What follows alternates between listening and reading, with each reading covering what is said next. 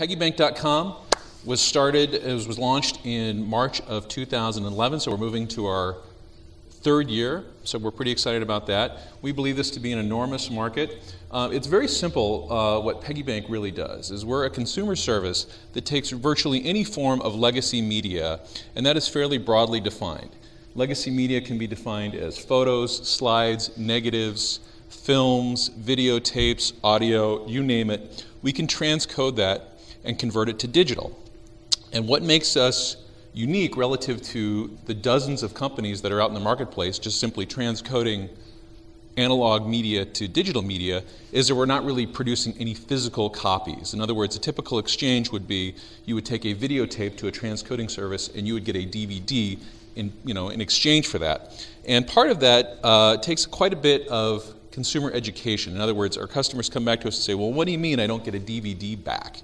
Well, we make the argument and say, okay, if you've given me, in some cases, multiple hours, 20, 30, 40 plus hours worth of videotapes, and in exchange for that, I give you 30 hours worth of DVDs, my pushback to you is, what have you really gained in that transaction? My answer is really not much. You've simply moved the contents from one medium to another. So what Peggy Bank does is, rather than produce physical media, we take all of that content that we've transcoded, we upload it to your personal account online, which we call your Peggy Vault, which you are then able to download those contents directly from your vault. You're able to do some rudimentary editing with them. You're able to email them to your friends and family that you care about. You're able to post them to any social networking site of your choice if that is something you're interested in doing. Or you can just sort of view them and stream them for yourself if that is your objective. Since this is a short presentation, they asked me to kind of quickly run through this. What this page is right now is the back end of Peggy Bank. So administratively, when I took this screenshot, it shows how many customers we had, and this was, I think, as a day or two ago. So we've actually, on customer number 13,105, as of whenever that screenshot was, we're probably, maybe a few hundred more from now. What that little box icon means on the left, when somebody decides that they would like to engage with a business like ours, we sort of force them into making one of three decisions, which is, how do you want to ship your materials to us? Our process is a little turned around, from a typical e-commerce transaction. In other words, people need to send us their materials before we can actually begin the project. So what that means is they've ordered from us what we call our Peggy box or our safe ship kit. They will actually buy from us an empty box, and in that box comes all the collateral they need to safely ship their materials to us. Often there's some apprehension that goes with a customer about, oh my gosh, I'm sending all of my precious, irreplaceable memories to some company I've never heard of, halfway across the United States to Omaha. And so in this box, it's very sturdy. It comes with, waterproof, static-free bags, bubble wrap, tape. Like I said, everything to safely ship your materials to us. The other option could be they could simply print out a FedEx label from our website, put it on any packaging material of their choice. The third option could be, they could literally duct tape up their laundry basket, put a stamp on it, hope it shows up at our facility. And that does happen as well. And so once we receive those items, they show up at our facility, we do a full accounting of everything that's in that box. In other words, we take everything out, we count it up, that sends a message back to the customer and says, hey, by the way, we received 15 videotapes, 200 photos, et cetera, et cetera, et cetera. Are you in agreement with what we received? And they, at that time, say yes or no. Yep, that looks consistent with everything that I sent you. And the customer can actually redline certain items at that point. They can say, gee, I didn't realize this was going to cost, $1,000 or $2,000. Don't do this one now. That doesn't happen very often. They should be very aware that what they're getting themselves into financially, at least, before they even engage. But the point is that they have that option of doing that. And you can see that our price points are right across the board. We do projects. Our average order size right now is hovering right around $191. So what we do is expensive. Customers send us a lot of materials.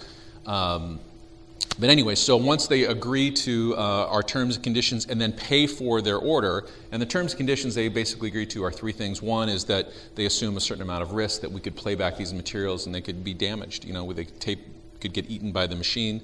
Another option would be that, another thing that they're agreeing to is they haven't sent us any copyrighted material, so we're not dealing with anything that has been copyrighted, namely like TV shows that they've recorded or professional sports or things like that. Lastly, we don't deal in any adult content, so anything that shows up as adult, and it does, we do not upload that to their vault. So once they agree to that, they go ahead and pay for their order, and then it moves into production.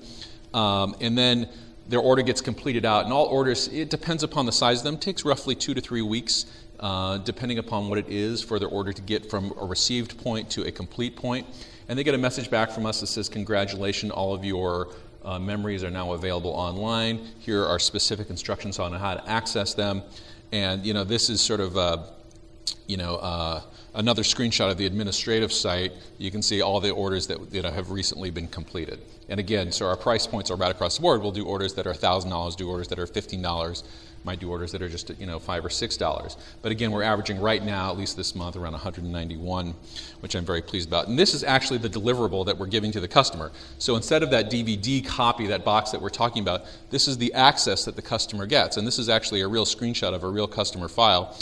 So this customer had a handful of videos that they could now play.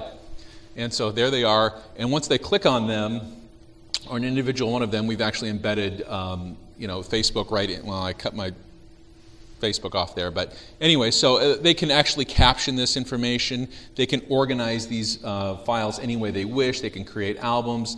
They can, like I said, share to any social networking platform of their choice. Facebook happens to be most popular, so we actually embedded Facebook right into the Peggy Vault as well.